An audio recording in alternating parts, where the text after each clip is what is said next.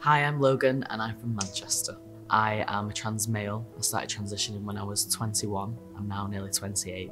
It took me a long time to get through there, having hormones, I had chest surgery, and then last year I accidentally fell pregnant to my partner after I was only being together for about a year. And yeah, at first it was really difficult. I felt like for a long time I was, I spent so many years trying to find myself and transitioned into the person that I was supposed to be.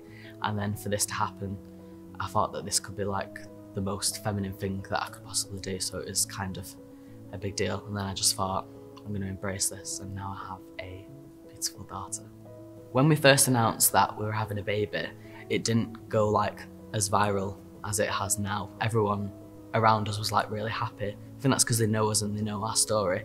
But after a while, it was absolute chaos. People felt like I was taking away women's rights. People felt like they didn't understand that once I was a female and then I transitioned into a male, why would I then have a baby? But these people didn't understand that at that time for me, it was one of the most hardest things I've ever had to go through. So confusing of being male, but yet having something connected inside of me, and then the thought of having that taken away from me. It was just a really hard situation. Got a lot of hate, and I still do now, all the time.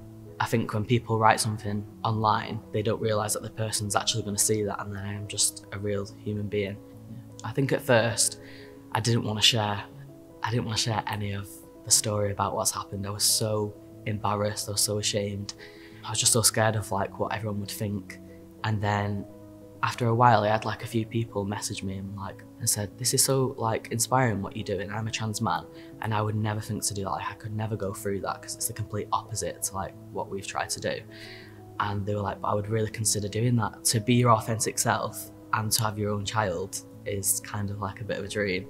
So I was like, oh my God, okay. So then I just thought what I'm doing and talking about, journaling it, that can be a representation for other people that are too scared to talk about that because it's kind of like frowned upon. I will be honest that if I would have seen something like this of what I'm doing, I would have been like, oh, well, you said you was trans, but you've done this. But like, once you're in this situation, it was so confusing and I've just had to do what was right for me and it's been the best outcome and I'm just so grateful for what I have, which is beautiful. I feel like all my life, like, something's been missing and now, like, she's just put everything together, like, being a family as queer people. I feel like in the community we're told like that we can't have that, and ever since having Nova we have just become even closer than ever, and she gives me a purpose.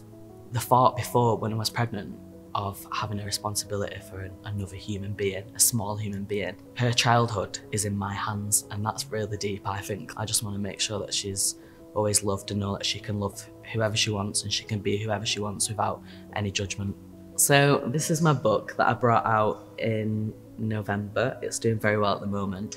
And I was really scared at first about bringing this out because it's literally so in your face. It's obviously called In My Daddy's Belly, but I also wanted it to be like, I wanted it to catch people's attention. And this is a representation for people like me. There's so many people that are like me, but scared to speak openly about it. And this book is about showing that all families are different, that we're all unique and queer families can have children too. And this book is basically from Nova's perspective of how she was born and that she's proud of her parents and that we're proud of her.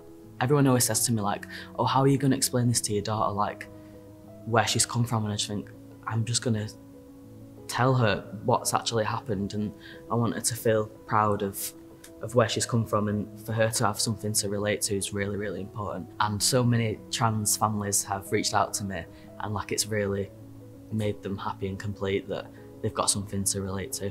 Sometimes I wish that I could just sit at the back and just like not say anything at all, but when I see something that needs changing or we need to speak up about something, then I will continue to do that. For example, if someone's come out to you as trans and then you're not using the correct pronouns, things like that, pronouns are really important. It's just that first step to making someone happy. Like I remember when I heard that when someone called me that first time, and I was like, oh my God, it's just really important to keep fighting for trans rights. So going forward, I am bringing out another book.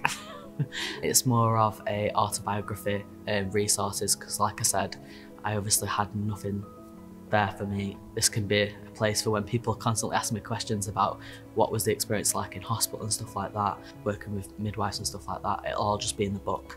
And then I've also just started my own clothing brand called Crap Prints, and it's a queer t-shirt and tote bag clothing line, yeah. So that's very exciting. And I'm just gonna keep speaking about trans rights and just living, laughing and loving with my family.